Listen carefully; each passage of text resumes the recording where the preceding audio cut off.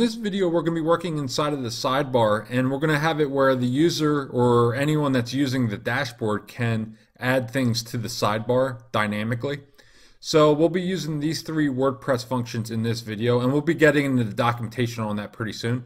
So let's first add a little style to our sidebar. We're not going to spend too much time styling it, but let's just move it off to the right up here in the corner instead of it being down here at the bottom. Now, when we're done with that, that should only take a second. We'll go into the functions.php file and we'll add this function, the register sidebar. And again, we'll get into the documentation on that pretty soon. And then when we're done with that, then we need to tell WordPress where we want our sidebar to show up at. So we'll go into the view, and in our case, it's going to be the sidebar.php file, and we'll add this dynamic sidebar function, a WordPress function. So let's first go into our CSS file and just add a couple styles and get this sidebar to be off to the right here. So inside of the style sheet, I'm just going to paste a couple styles. And nothing special here. We're just setting the width to the content area of 75%, and then also display inline block. And then the sidebar area is going to be set to 24%, and then we're going to just have it pull off to the right, float to the right. That's pretty much it. So let's go and paste these classes into our pages with the sidebar. So these are the three pages that have sidebars. So I'm just going to go up in here and just paste it in the section area, this class. And this is setting the width to 75%. So let's just save that. And go in here, do the same thing. Save that.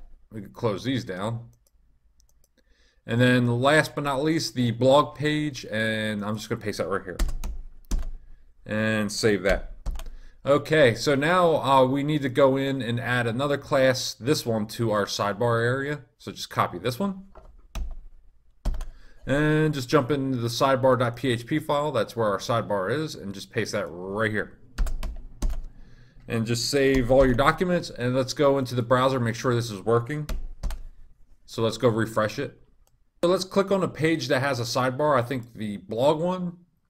Okay, great. And then the other one was our custom about page, had a sidebar. Okay. And then our sidebar page. All right, great. They're all working. So now let's go start working inside the functions.php file. And if we go to my trusty checklist here, so now what we want to do is register a sidebar inside our function.php file, and we're going to be using this function. And I'll have the links down in the description, so let's go and just check out the reference, online reference here. So we'll be using this function. You could pass arguments in it, and here are all the arguments you could use right here.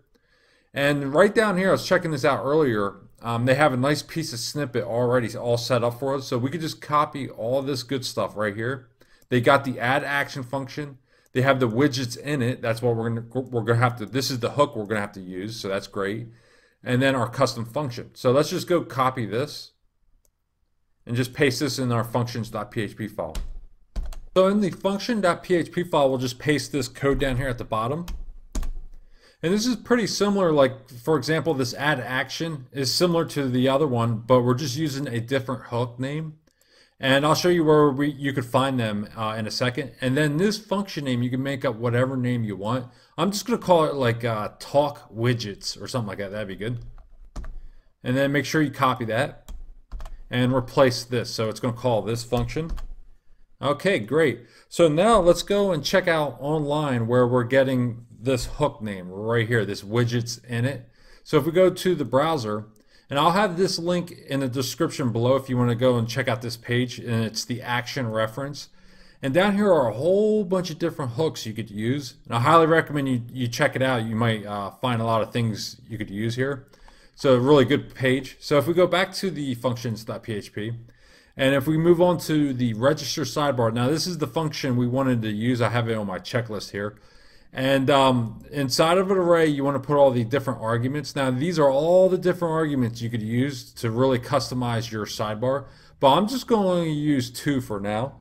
And I'm just going to use the ID and the name. Now, this name right here will show up in the dashboard, and I'll show you that in a second. Okay, great. So let's just save that. Now, let's go and create a brand new sidebar inside of our dashboard. So now here in the dashboard, if we go and hover on appearance, we don't get any widgets here, But if we refresh it, now that we created the register sidebar, and if we hover on it now we get this link widgets. So let's add some widgets to our sidebar. So I'll click on that. All right, great. And as you notice, we got a title here called main sidebar, and we're getting that from this page right here, or this function, if you notice that. So if we go back to here, so let's go and just add a couple things to our brand new sidebar. So I'm just going to add, I guess, the archive, and you can name it whatever you want. Okay, great. And then save that, and then we'll just add a few more things. It doesn't really matter, I guess.